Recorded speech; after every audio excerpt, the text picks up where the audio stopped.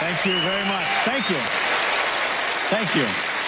It's probably just a coincidence that the man who first told me the 90-10 rule of magic works behind the scenes on this very program. It was the great Thompsoni himself who explained to me that if a magician shows somebody a trick and 90% of that trick fools them, but there's a little 10% sliver over here that does not fool them, the average person will say that the trick did not fool them, even though they can't explain 90% of it. Contrariwise, if that same magician shows that same trick to his fellow conjurers, it only takes that 10% sliver for them to admit that they were fooled. I don't know if it's true or not, but I want to put it to the test tonight by doing something I think unprecedented.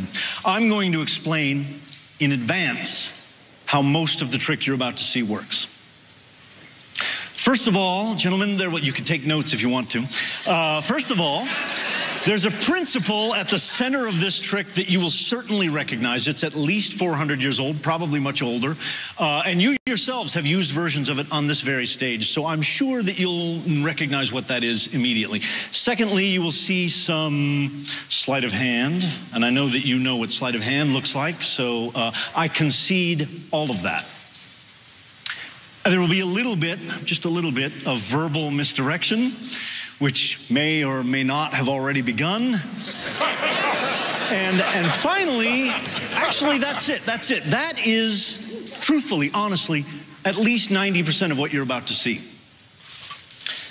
I'm not interested in that 90%, nor should you be. I'm only interested in the little remaining 10%, the part where you and you get reminded of what it's like to see magic. And to do that, you need to be close. Would you please come up here and join me on the stage?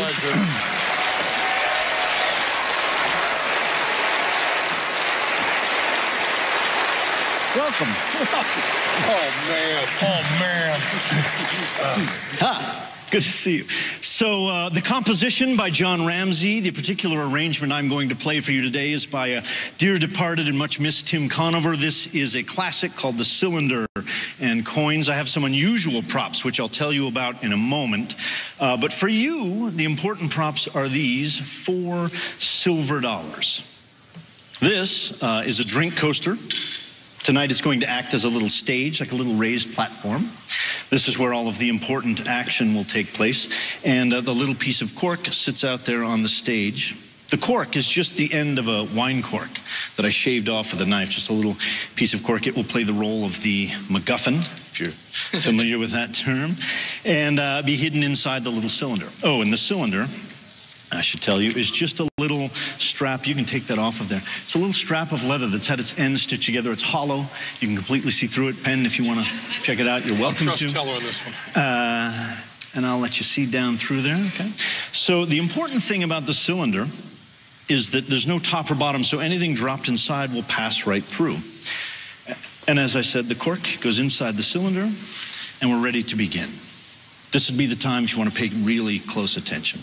1, 2, 3, 4 coins. The idea, very simply, one by one, I'm going to take these coins and I'm going to make them disappear, each in a different way. The first one, the wand passes through my hand like this, and that coin sort of melts from my hand and appears down inside the cylinder, even though you're staring at the cylinder and it's right out in the open.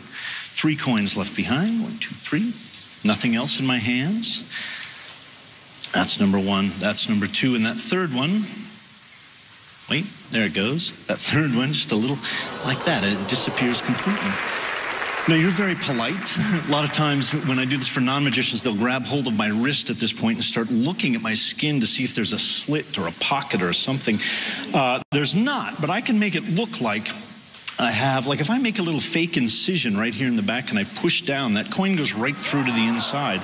Or I could push it down inside and then touch it with the magic wand and it instantly disappears down inside the little cylinder. That leaves just this one, the last, the final coin.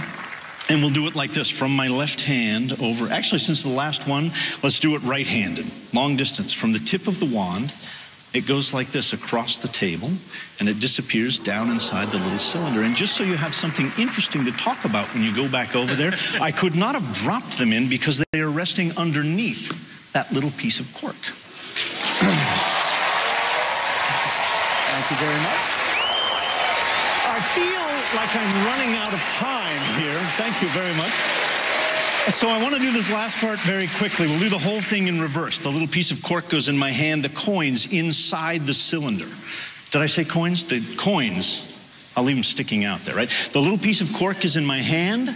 The coins, to the last second, you see them inside the cylinder. And then we travel back in time to where one of those coins was right here at my fingertips. That's coin number 1. A second coin out there in the air, that's number 2. Don't blink, that's number 3. 3 coins from nowhere. Of course, we didn't start with 3, we started with 4.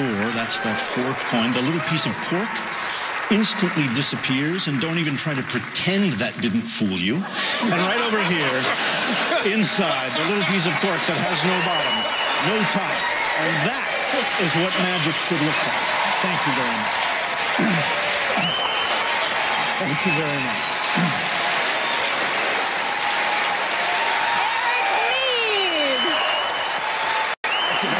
Thank you. That was incredible. Thank you very much. That's fun.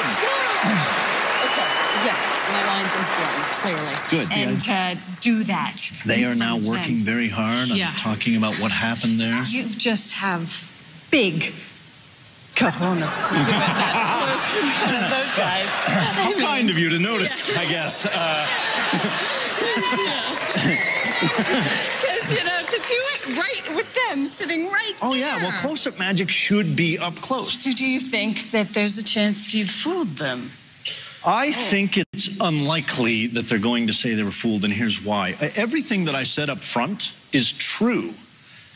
They recognize the main body of the trick. They know that there's sleight of hand, and they could just say that, and I would have to concede that that's correct. So the question is, would they... The question is, where do they draw the line? If I'm certain there are a couple of beats along the way that were puzzling or mystifying to them. Is that enough to say that they were fooled? I don't know. I doubt it. But we're about to find out, I think. I don't know. I like just watching them squirm. You know, Eric, you chose to do something really, really difficult, which is coin magic in front of us. There are certain principles in coin magic we just know. And there's certain things that we did say. Probably the most brilliant thing you did was to do an introduction where you changed the rules of the game on us. You changed it from having a pretty good idea how it was done overall to this 10% thing, which has nothing to do with fool us. It's totally what you pushed on us.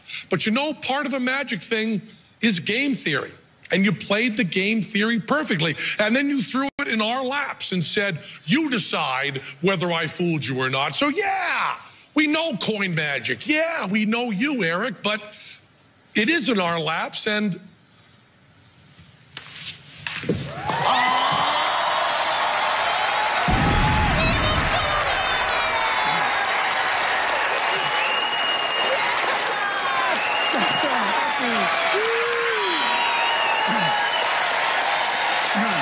Thank you very much. Well, Eric Mead, ladies and gentlemen. Yes.